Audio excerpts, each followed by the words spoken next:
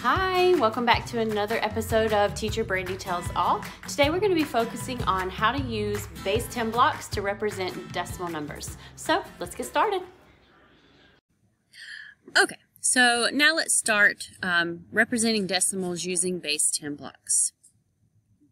So your child may see a problem that is represented like this. If this base 10 block, which is the hundredths flat, equals one whole, then what? So how do we represent the tenths, the hundredths, and then essentially the thousandths place when given that this base 10 block is now 1?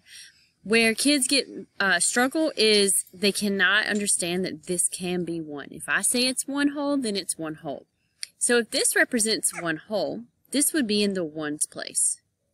Then what your child needs to understand are those foundational skills for base 10 blocks. They need to understand that, well, if 100, what is 1/10 of 100? Because essentially as you move down into the decimal places, the tenths are 10 times smaller than the ones place. Hundredths are 10 times smaller than the tenths place. And thousandths are 10 times smaller than hundredths place.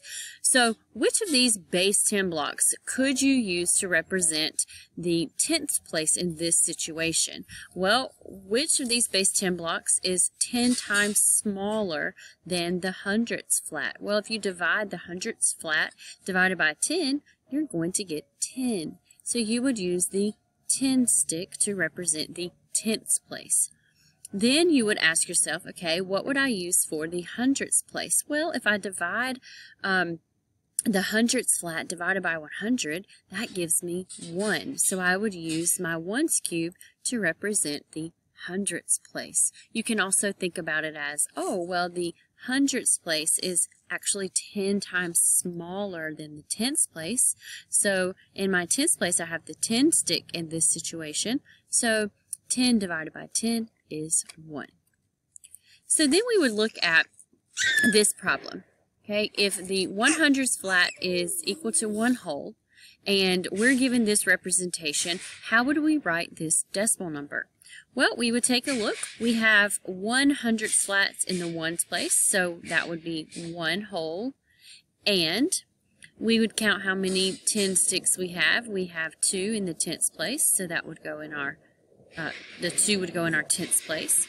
And then we have 1/100th. So we would have 1 in the hundredths place. And you would read this decimal as 1 and 21/100ths.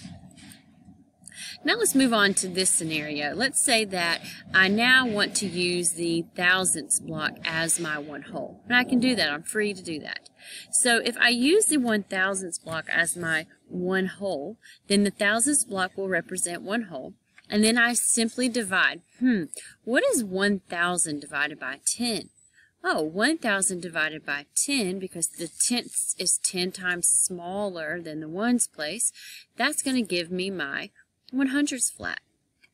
Now let's move to the hundredths place. I can do this two ways. I can do, what is 1,000 divided by 100?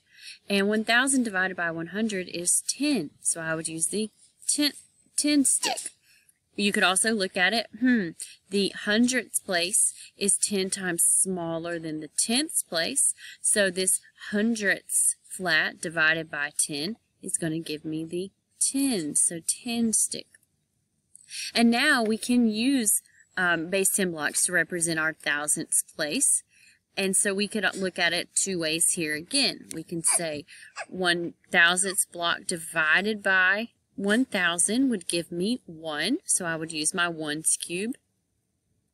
Or I can also know that the thousandths place is 10 times smaller than the hundredths place.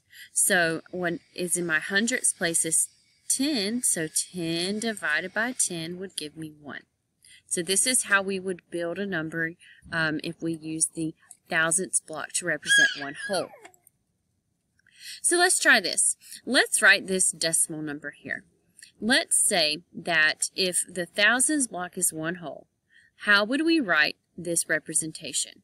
We would take a look. In our ones place, we have 1,000ths block, so we would have one whole. So 1 and we have 1/10. We have 2 hundredths, and we have 4 thousandths.